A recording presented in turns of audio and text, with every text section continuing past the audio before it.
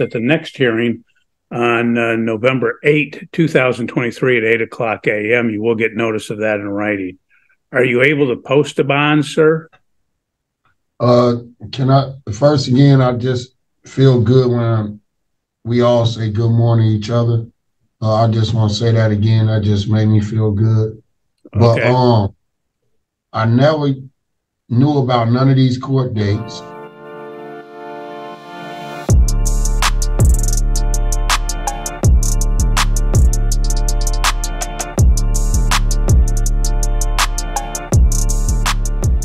Also, before WAC, I was working at Tentacle, and they was taking child support out of my check. I've been working like for the last 2 years. So I'm really kind of like not understanding it, because I came down here several times to the friend of the court down in the basement and told them that I was working, and they started taking money out of my check. And I've been, excuse me. And I've been working at WAC for like 90 days. Like I say, before that, I was working at Tentacle as a welder. And I worked 13 days straight, 12 hours a day. I'm a supervisor for 47 people. Really turned my life around. Sandria Parks, Emily Parks, which is my daughter. I just gave her 200 yesterday. My son, Dwayne Johnson, I've been spending time with him, bought him a car. Now he's trying to get his permit. I just didn't know nothing about all these warrants, and I've been around. Okay. And I don't understand how I even had all these warrants. Okay. Well, what happens is oftentimes when people move, they don't change their address. And when you don't change your address for the court, they send it to your last known address. Okay. Well, I've been staying at my house for over 10 years. Well, okay. Now, I have got out of prison. I did get out of prison quite some time back. But since getting out of prison, I don't work at AC Foundry. They was taking child support. I don't work at Clemens. They was taking child support. I don't work at Tentacle Magnum. They was taking child support. Now at WAC, and then they automatically sent a paper out to the friends of the court. I just don't understand how I even got warrants when I'm already. On WHC, obviously, you said you've been working there for approximately 90 days, which would be about the time that they haven't been collecting support. So have you seen support taken out of your check at WHC? My check stuff, I need to set up this email thing. It's a little different than working in factories. It's a little more of a career. I haven't seen it, but I assume they was. Well, you can't assume, sir, because if you assume, then that's the problem is that if they're taking it out, then you're going to be dragged into court like this. Yeah, I see, Your Honor. Are you able to post a bond, sir, in these cases? I probably got $500 on my debit card. Like, I've been paying my insurance, paying my bills and stuff. I don't get paid until Thursday, but I do have $500 to my name. What I'm going to do is I'm going to set your bond in each case in the amount of $100. So it'd be $300. You can post that, and then you'll be able to be released. Do you have any questions? No, sir. Just that I've been doing good. I ain't been in jail in a long time, so. Well, then you'll have to appear back on the November 8th date. You can speak to your caseworker and get everything worked out. You may not have to come back on that date. Okay? Okay. Okay. Thank you, sir. You're free to go. Have a good day. Thank you, sir. The docket and the findings appear to be incorrect. According to the police reports, counts 1 and 2 should have been a burglary with an assault or battery. Do both sides agree? Yes, sir. Yes, sir. All right, thank you. So based on there being no objection, I do make a finding of burglary with an assault or battery on counts 1 and 2. I also am making a finding of proof evident presumption great on counts 1 and 2, and I am going to hold him no bond on counts 1 and 2. Count 3, aggravated assault with a deadly weapon. I do find probable cause as well. Mr. Linder, first to the state with counts 3 and any priors.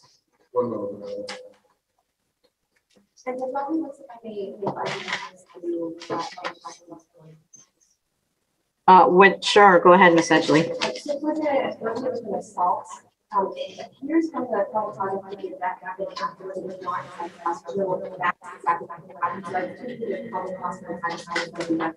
but there's no indication that this person attached to that. On count one, Ms. Edgley, for the second victim, he threatened to kill both of the listed victims while he was inside the house, while he allegedly battered one of them. So based on that assault, that threat to kill while he was inside the home and allegedly battering one of the victims out of 4, I am going to maintain my finding of probable cause, okay? Okay, thank you. So, Mr. Linder, whenever you're ready. Yes, thank you, Judge. 2011, resisting without violence. Just want to let Violent burglary of dwelling and grand theft. We violate mitigation, sentenced to 6-year state prison. Judge, in light of which no loss hold order on meeting 2, the state recommending a $7,500 fine. All right, thank you. Mr. Romero, sir. just to reiterate the point, we couldn't hear anything what's going on, but I just want to let the court be aware. In speaking with Mr. Natson, I do have some concerns. He has several mental health issues and also medication that he needs to be on. So we're going to be asking both the mental health screening and a medical screening. We're going to be asked to be provisionally appointed. Mr. Natson wanted me to ask the court, basically he needs help, but he does not believe he can get that help from the inside.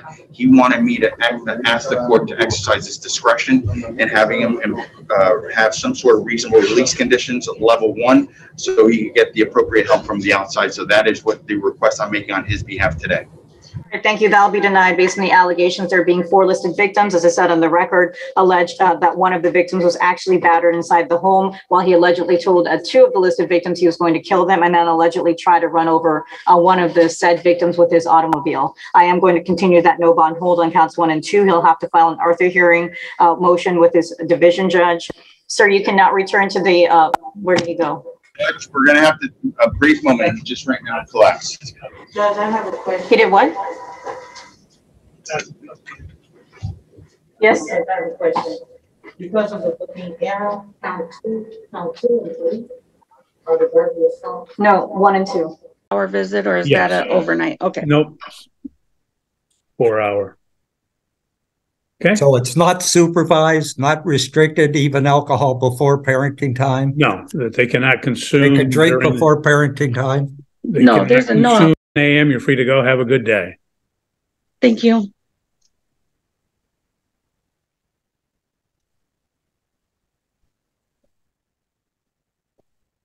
We're gonna check in a couple of people here. Hello.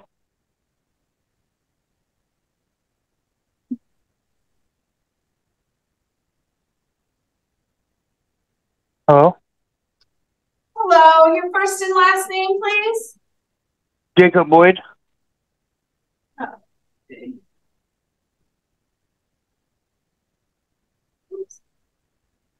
Okay, Jacob, I'm gonna place you in the waiting room. Do Okay. not disconnect, okay? We do have 3 hearings scheduled at 9 o'clock, okay? Alrighty. Thank you. Please unmute. I am unmuted. Good morning. First and last name, please? Jennifer Martinez. All right.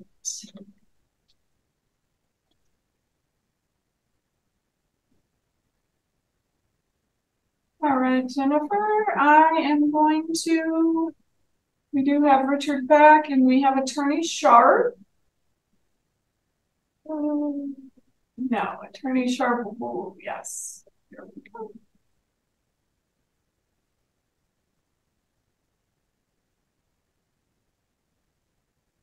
Can you hear me?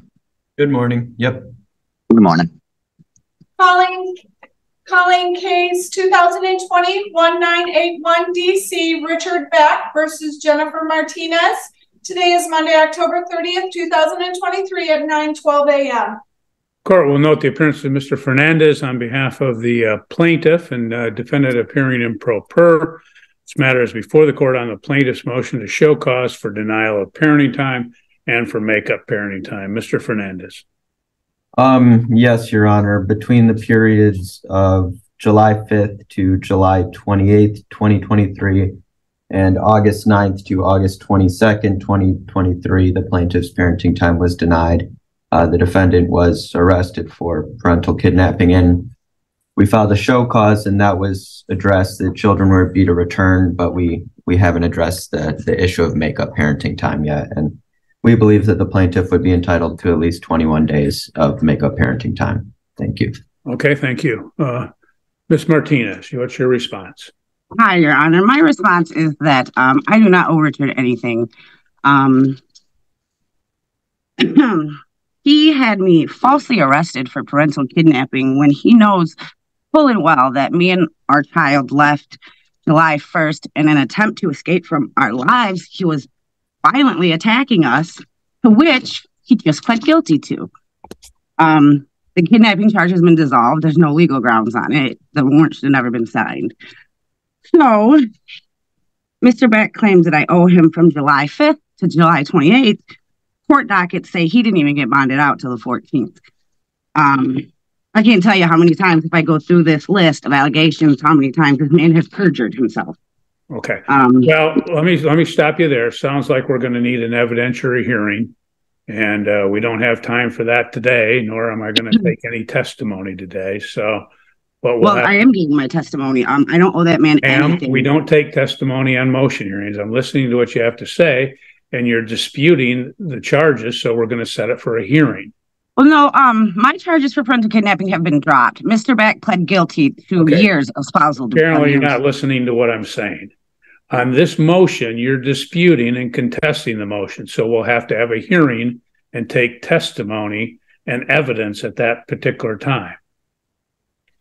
So that's what we'll do in this particular matter. We'll set it for an evidentiary hearing, and we'll be able to take the evidence at that particular Your time. Honor, I would just like to note that I have a child to take care of. Mr. Beck has brought me to court numerous times for these frivolous motions.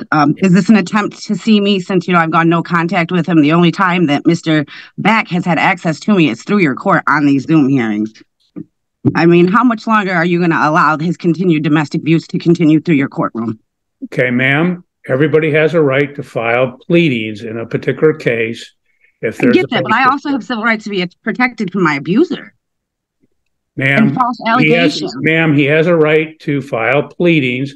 The attorney has filed pleadings on his behalf. The court has to address those. You may not like it, but legally he's entitled to do that. So let's address the lies. The court will listen to the motion when they properly file that. So we're going to set it for an evidentiary hearing, and we'll take testimony at that time. Okay? This man needs to move on with his life and leave me the hell alone. Ma'am. Court will conclude this matter at 9:15 a.m. You're free to go. Have a good day. Thank you, Your Honor.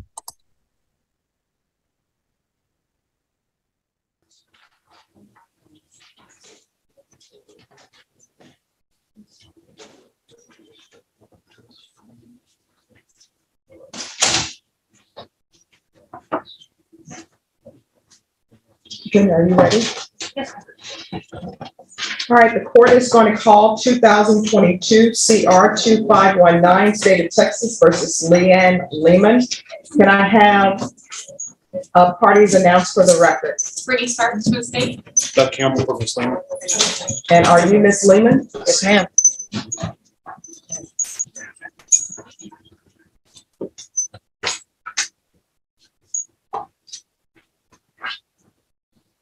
All right, counsel, I'm going to show you what's entitled Discovery Acknowledgement. Have you received all the discovery in this case, and did you review it with your client? Yes. Court will find that the state is in compliance with discovery. Ms. Lehman, I'm showing you what's entitled Application for Community Supervision. Did you review that document with your attorney? Did you understand it, and did you sign it? Yes, ma'am. Next, I'm showing you what's entitled True Bill of Indictment. Did you review it with your attorney? Did you understand it? Yes, ma'am. Counsel, do you waive the reading of the indictment? Yes, Judge. State, are you proceeding on the indictment as presented? Yes, Judge. Next, Ms. Lehman, I'm going to show you what's entitled Court Admonishments and Defendant's Waivers and Affidavit of Admonitions. Did you review that document with your attorney? Did you understand it? Did you sign it in all the appropriate places? Yes, ma'am. Did you understand your charge of possession of a controlled substance, penalty group 1, 4 grams to 200 grams? That's a second-degree felony. The range of punishment is anywhere from 2 to 20 years in prison and up to a $10,000 fine. Did you understand? If you have a plea bargaining agreement with the state, the court does not have to follow your plea bargaining agreement.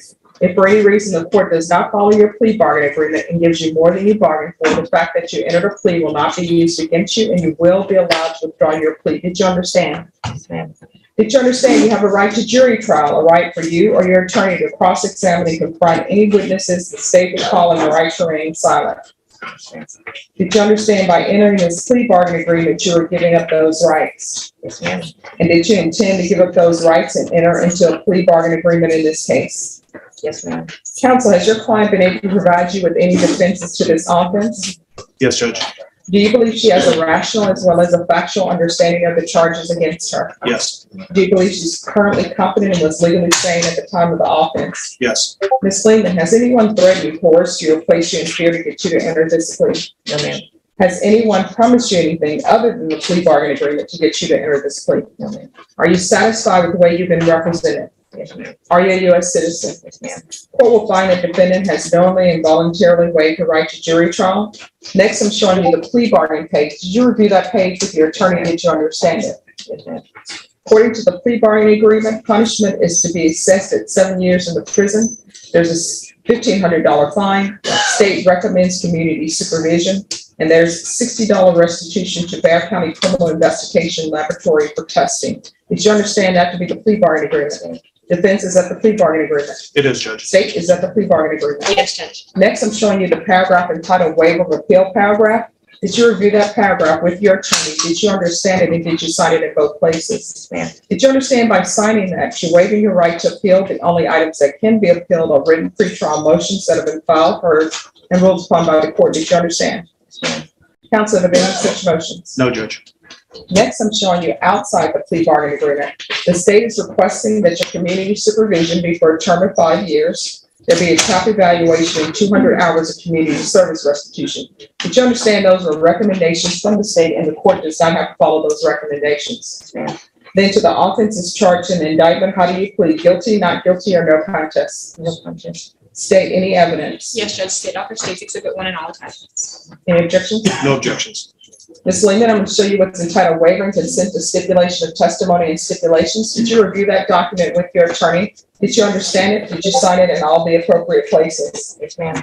Again, did you understand you have a right to jury trial, a right for you or your attorney to cross-examine and confront any witnesses the state would call on the right to remain silent? I'm sorry? Yes, ma'am. Did you understand that today the state will be presenting evidence in the form of witnesses' statements and police reports, but most importantly, there'll be no live testimony? Did you understand? Yes, ma'am. Court will find that defendant has knowingly and voluntarily waived and consented to stipulation of testimony and stipulations. Court will accept into evidence states exhibits 1 and attachments and review the same.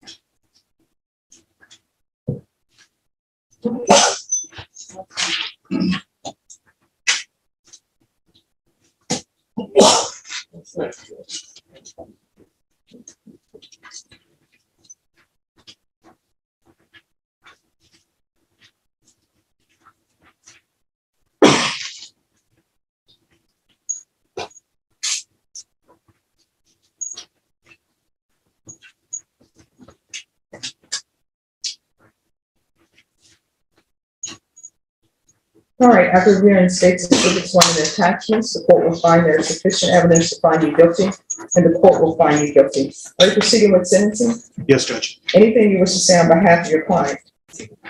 Judge, I know this isn't my client's first felon, but she has expressed a desire to change and would greatly appreciate the court following the recommendations for community supervision. All right, Ms. Lehman, who is Emily Mayhew to you? My ex-daughter-in-law. Ex-daughter-in-law? Yes, my ex-daughter-in-law.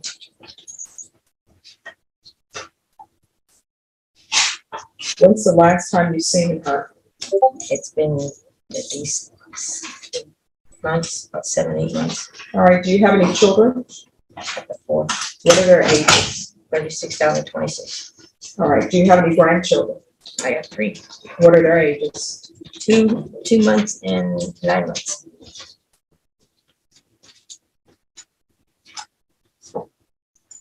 Before you were arrested, were you employed? I clean houses, yes, ma'am. What's your drug of choice? Nothing now. Now, Oh, let's be honest, sometimes It your was- drug of choice is nothing now because you're in custody. no, I've been clean for 4 years. It was methamphetamine.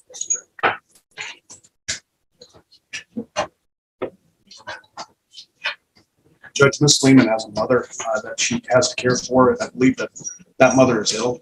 All right, so how is she clean for 4 years? In this case, it's from 2021. My math is not the best. She wasn't using now. she wasn't using the methamphetamine. She just had it in her care and possession. Yeah, I wasn't using it. I quit drinking, smoking, everything. I don't do anything All anymore. right, see, I don't understand why it's in her possession if she's not using it. They found it in her purse, but I wasn't using it. it's in her care and control, but not hers. No. But they couldn't identify whose it was. So are you in a relationship? No, ma'am. I got divorced last year. So where are you planning on staying if you're With my mom. All right, and who lives with your mom? Just me, my mom, and my daughter. And that's your adult daughter? Yes, ma'am. Is that the adult daughter that has children?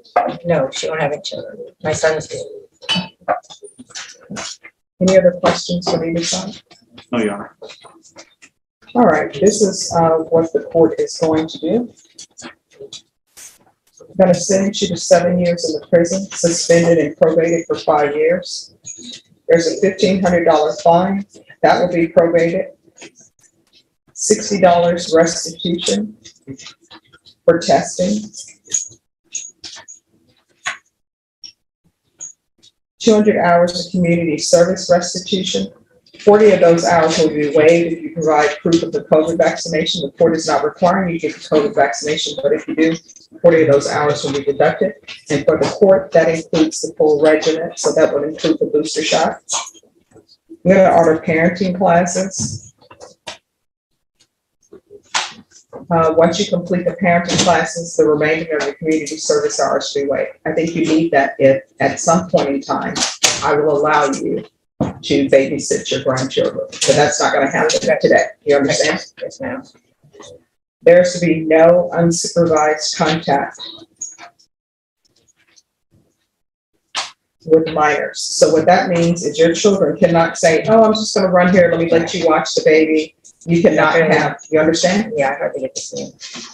Well, I mean, there's a reason for that. No, parents. Well, here's the thing. They're in jail. When people don't allow you to see grandchildren, there's a reason for it, and we have to look internally and find out why. Maybe there's a Child Protective Services case, and Child Protective Services saying no visitation. But we need to figure out what we've done. No, I know. You know, the reason why we can't see our grandchildren. There's going to be proof of employment within 30 days. There's going to be no employment as a home health care provider with minors or cleaning homes. I can't have you cleaning homes until or being put in any type of fiduciary duties, and your attorney will explain to you what I mean by that, until I know for sure that you're clean and sober. You understand? There's going to be intensive outpatient treatment with probation. We're going to do the UA hotline until further notice. Field visits 2 times per month, random. There's the regular reporting by Zoom or in person. What that means is probation no longer does Zoom reporting. You can't have Zoom reporting. Or if something happens and you're not allowed to report by Zoom, your phone's not working or something, you'll need to report in person. Do you understand? All right, Rebecca, is there anything else that she needs? No, Judge, I believe you got everything. All right, Ms. Oh, I'm sorry. Did you mention field visits? Yes. Field Oh, yes, I do got that, the 2 times. All right, thank you. Thank you. You're welcome. Ms. Lehman, is there anything else you need from the court in order to be successful? No, ma'am. All right, so here's the other thing. When I say you're not to work as a home healthcare provider, that means if you're taking care of your mom, you're not allowed to get funding from the government to do that. You understand? Yeah. All right. Next, I'm going to show you what's entitled Trial Court Certification of Defendant's Rights to Appeal. Did you review that with your attorney? Did you understand it? And did you sign it? Yes, ma'am. Because this is a plea bargain agreement, because I followed your plea bargain agreement, and because you waive your right to appeal, you do not have the court's permission to appeal. Do you understand? And because this is a felony conviction, you're not allowed to own or possess any weapons or ammunition. If you have a question about what a weapon or ammunition is, you'll need to speak with your attorney. Do you understand? Yes, ma'am. All right, good luck to you. Probation will go over conditions with you.